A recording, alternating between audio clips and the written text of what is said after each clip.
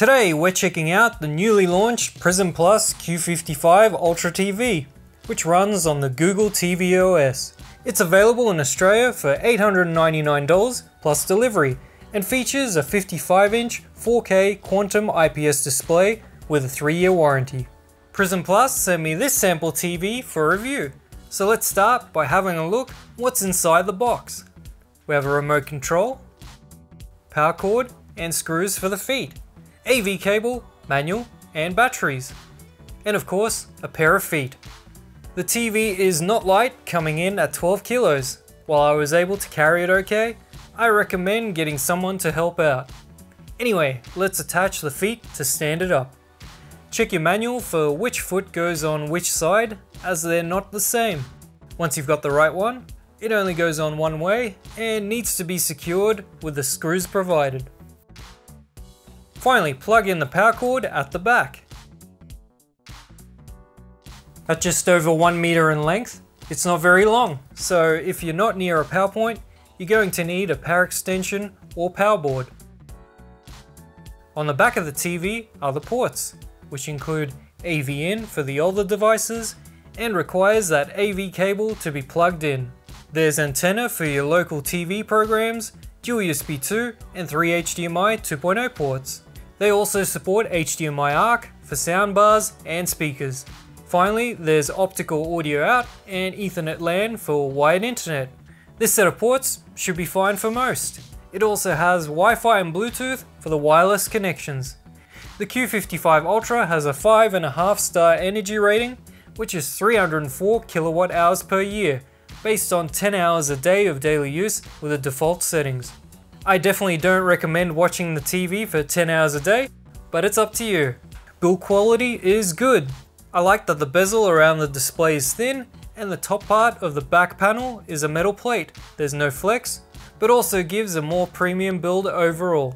The TV does wobble a bit with the provided feet, so if you have a child, pet or earthquakes, the rope provided can be attached to the hooks on the back of the TV and then onto something else, like the back wall, to stop it from toppling over if it gets a hard knock. The operating system by Google supports voice control. Hey Google, what TV show do you recommend? It's a much quicker way of moving around the interface while making searches, especially if you don't have a Bluetooth keyboard connected. Typing on a remote is definitely not a pleasant experience.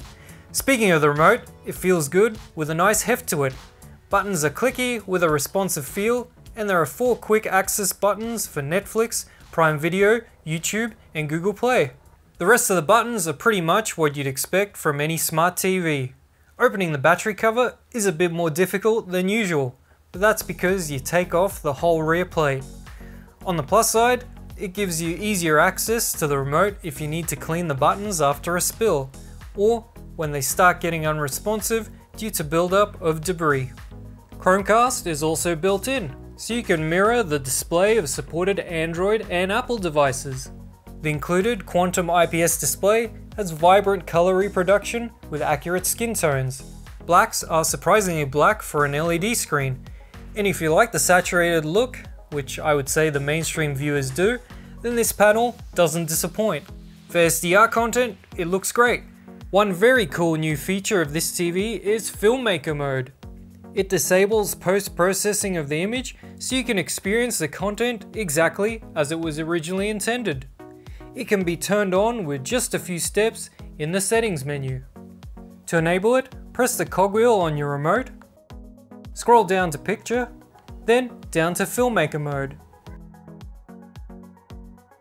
and enable it. The TV also supports HDR10 Plus and Dolby Vision, but you need a very bright display to get a good HDR10 Plus experience. 1000 nits or more is recommended, and I couldn't find that information for this product. But 1000 nits is where the most expensive displays are at and probably won't be found here. Anyway, the majority of content is still SDR, but the support is here for the future. How well it translates will depend on the content. Viewing angles are also very good, and you should be fine anywhere you choose to watch from. Call me old-fashioned, but I do prefer to watch movies straight in front of the display. If you check out the product page, you'll see this TV isn't pitched as a gaming TV, but you can of course game on it. It's still a good bang for buck option for something like a PS5 or Xbox Series X. Once you connect your game console to a HDMI input, it should automatically switch to game mode. If it doesn't, you can find it in settings, inputs, HDMI, and game mode will be there if it's supported. Turning on game mode removes post-processing of the image, which reduces input lag. I found the Q55 Ultra to be responsive while playing games. Again, the input lag figure isn't mentioned in the specs, so I don't know what it is exactly. I also didn't notice any problematic ghosting issues when gaming. However, do keep in mind this TV maxes out at the standard 4K 60Hz resolution, so if you're looking for high refresh rate gaming, this isn't the right TV for you. As mentioned previously, it's powered by Google TV, which is a nice and simple to use smart OS, but there is a 5 to 10 minute setup when first launching the TV. It's best done with an Android phone, otherwise you'll be typing with the remote. Google TV allows you to add additional apps via the Play Store, so if there's a certain streaming app you need, it's all here. When it comes to audio, the Q55 Ultra supports Dolby Atmos and DTS True Surround with a dual 10-watt inbuilt speakers. Normally, I find TV speakers to be just bad, but these are pretty decent. You'll always find TV speakers lacking in bass definition, and for me at least, sound is half the experience. So I always hook up a soundbar or speaker system. But I am impressed how decent these inbuilt ones do actually sound. In standby mode, the TV uses around 1 watt of power, and maximum power draw from the wall during my testing was 123 watts, which is less than the 150 watt maximum rating on the back.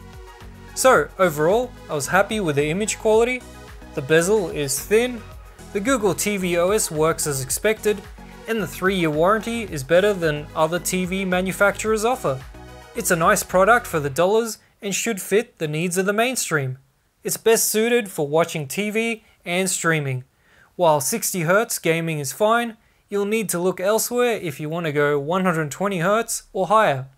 The Prism Plus Q55 Ultra is available from the official website, which I've linked in the video description. That's all for this one, and thanks for watching. Cheers!